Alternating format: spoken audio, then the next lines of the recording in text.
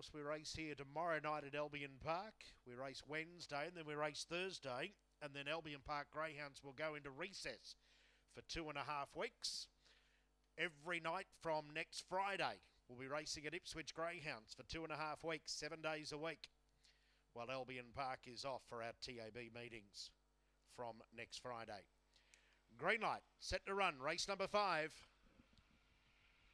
Racing now, missing it badly was Fantastic Rough. Arabella MJ came away to lead over Flaming Moe. Cronulla got checked. Going forward, Yellow Bells, followed then by Long John Silver. Fear Nancy, Fantastic Rough and Mama's Boy. It's Arabella MJ leading to the turn. It's clear over Flaming Moe. Then Yellow Bells and Arabella MJ all the way, impressive by 5.